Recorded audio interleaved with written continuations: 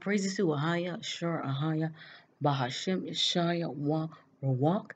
This is Shabar Israel, and the Most High moved on my spirit to make this video, and He has restrained me from speaking a lot. I'm very patient, and as likewise, I obeyed the Most High and refrained from teaching or refrained from making certain videos, but time is so short.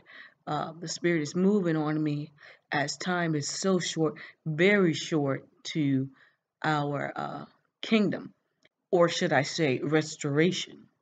Most people think they know a lot about me, and one thing that I hate and I despise is a cowardly man. And as I reiterate over and over again, I've served in the military, and I know, certain lifestyles. And there have been times where I've been hungry, and, everybody has a story. And the thing is, I'm no coward. I despise cowards. And the issue I have been, or the certain cues that I have been picking up on with the GOCC, as far as people getting up and leaving the daughter of Babylon, I myself has left this country, and I had to learn the hard way. The Most High sent me back. He called me to do His will, and I'm going to do His will. And individuals wonder why the Most High has not provided a way from this place, and is due to the fact that He has something for that specific individual, or that He has a specific task for that individual to complete.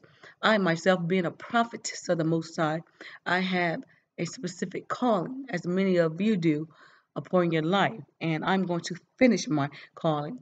Men and women often try to tell me what to do when that's not how it works. The Most High speaks to His prophetess and prophets, and they tell the people what to do. It's not vice versa.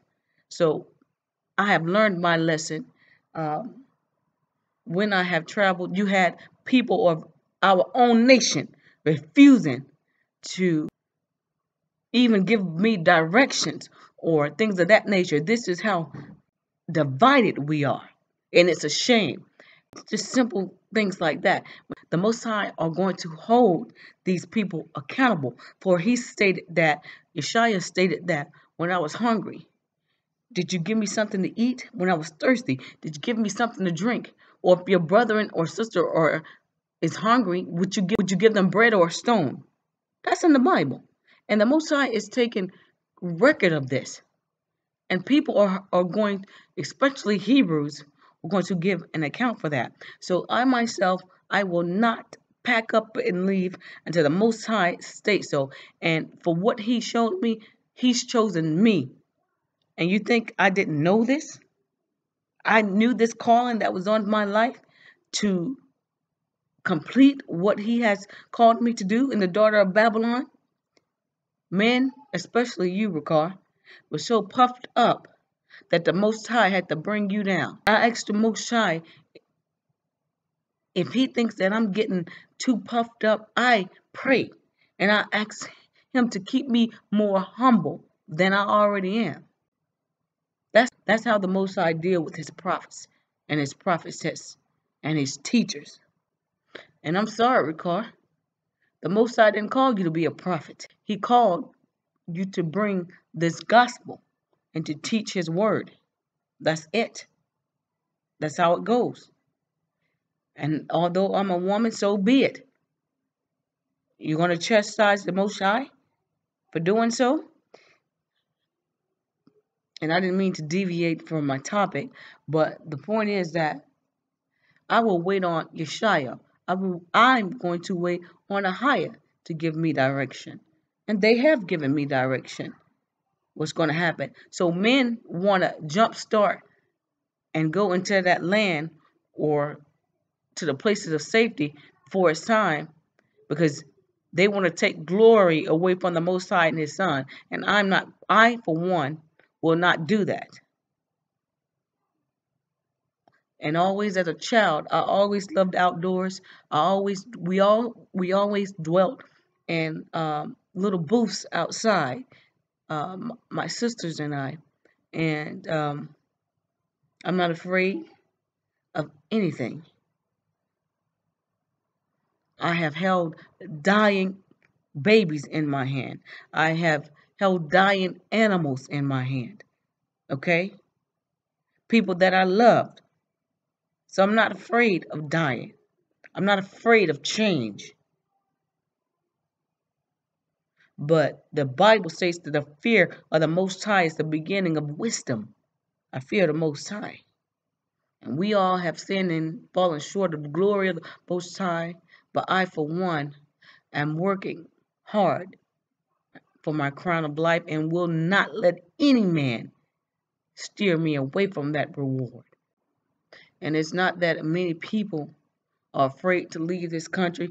It's the Most High Spirit. When He says it's time, it's time. But guess what?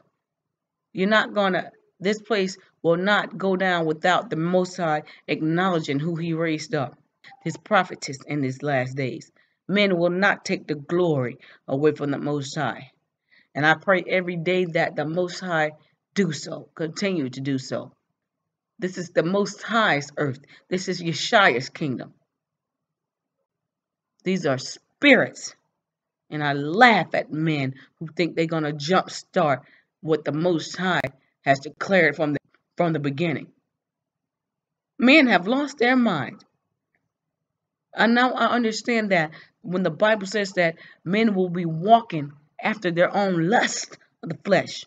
So the Most High has not given us a spirit of fear, but power and of a sound mind. As I continue to stir up my gift in these last days, I will wait on the Most High.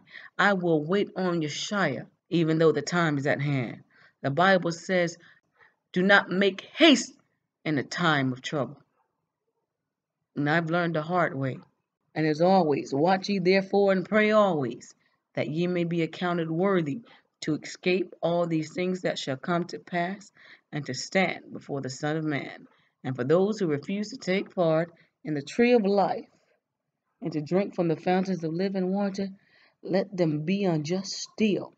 And the bride say, come, Yeshua come, thy kingdom come. Amen.